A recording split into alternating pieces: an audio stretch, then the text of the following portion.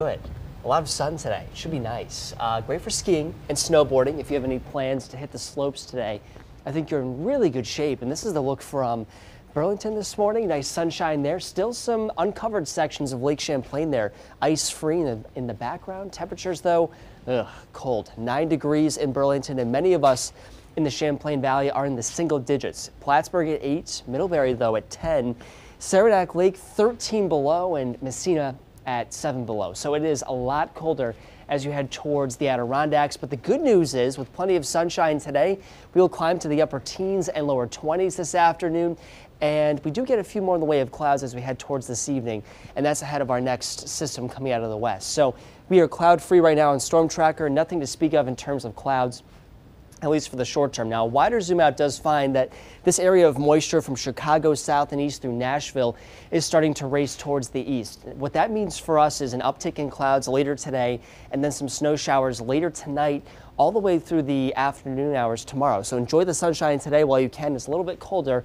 The light snow moves through on Monday, and we're thinking that any accumulation of snow is minimal in the Champlain Valley. So we'll time this out for you on Futurecast here. We'll stop the clock this evening. A few clouds around, but a nice finish tonight. Then the snow moves in tomorrow morning. This is 6 o'clock in the morning. Some light snow showers from Burlington and Plattsburgh east to St. Johnsbury and south through the Adirondacks in Vermont. And the steadiest snow continues across our southern sections of Vermont tomorrow. Notice it's still light, though, very light shades of blues in the Champlain Valley. So it's one of those situations where we just see some light snowflakes for much of the day in the valley. The further south you go, it's still snowing.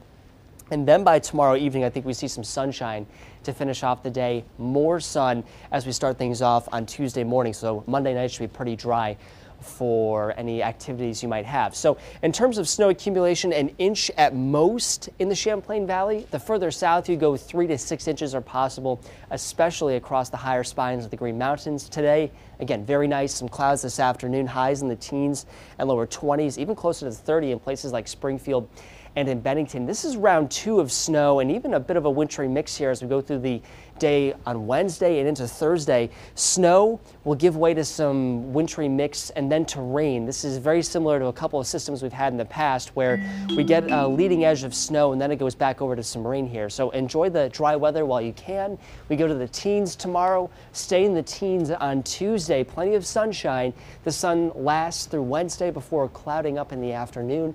And then the snow arrives late Wednesday night through the day on Thursday, changing over to a bit of a wintry mix of sleet, freezing rain, and rain. And then we're actually dry for the end of next week. So Friday, the end of the work week, looks pretty nice. Highs in the lower 30s. We'll hold on to the 30s all the way through the end of next weekend. There's another round of snow and rain that we're expecting on Sunday before we slowly dry things up for the start of the following week.